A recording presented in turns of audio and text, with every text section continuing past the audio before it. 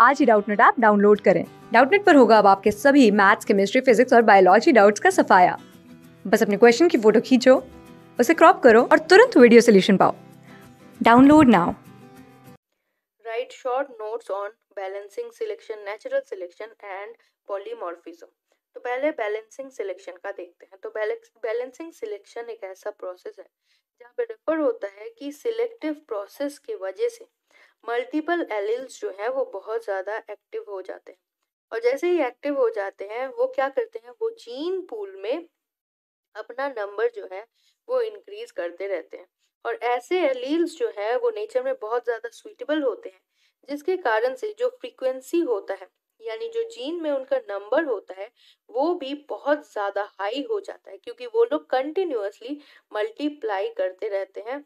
और जैसे ही उसका नंबर हाई हो जाता है वो क्या करते हैं, वो कैरी फॉरवर्ड होते हैं जनरेशन आफ्टर जनरेशन। और यहाँ पे क्या होता है कि जेनेटिक ड्रिफ्ट यानी जो चेंजेस होता है, small changes due to genetic mutation, वो सारे भी डिमिनिश हो जाते हैं, क्योंकि इनका एक्टिवेशन जीन पूल में बहुत ज्यादा होता है। अगर इसका एग्जांपल देखें तो वो हो जाता है ब्लड ग्रुप का, सॉरी ब्लड ग्रुप नहीं, इनका एग्जांपल होता है सिलेक्शन अगेंस्ट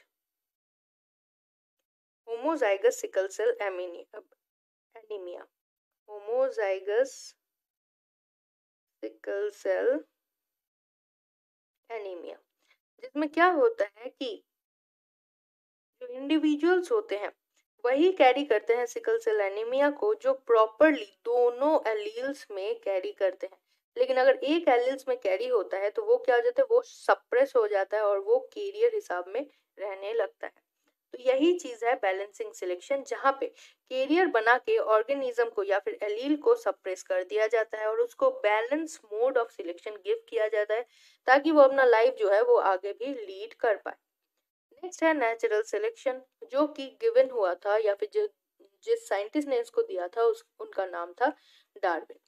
डार्विन ने नेचुरल सिलेक्शन का कहा था कि जो ऑर्गेनिजम्स नेचर के चेंजेस को सबसे ज्यादा अडॉप्ट कर पाएगा और साथ में जो नेचर के एडेप्टेबिलिटी के साथ अपने आप को डाल पाएगा और उसी के साथ साथ इंक्रीज करेगा अपना नंबर, तो उसका लिविंग चांसेस जो है वो बहुत ज्यादा हाई हो जाता है और वही नेचर में फिटेस्ट भी कहलाता है।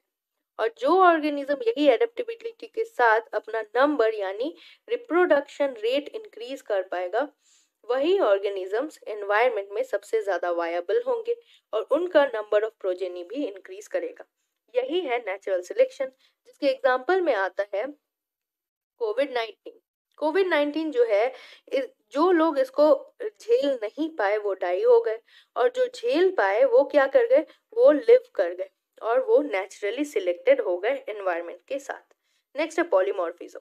पॉलीमॉर्फिज्म एक ऐसा कैरेक्टर है या फिर ऐसा क्राइटेरिया है जहाँ पे एक ही प्रोजेनी का यानी एक ही स्पीशीज के बहुत सारे क्या होते हैं, बहुत सारे फॉर्म्स होते हैं, मोर देन वन फॉर्म।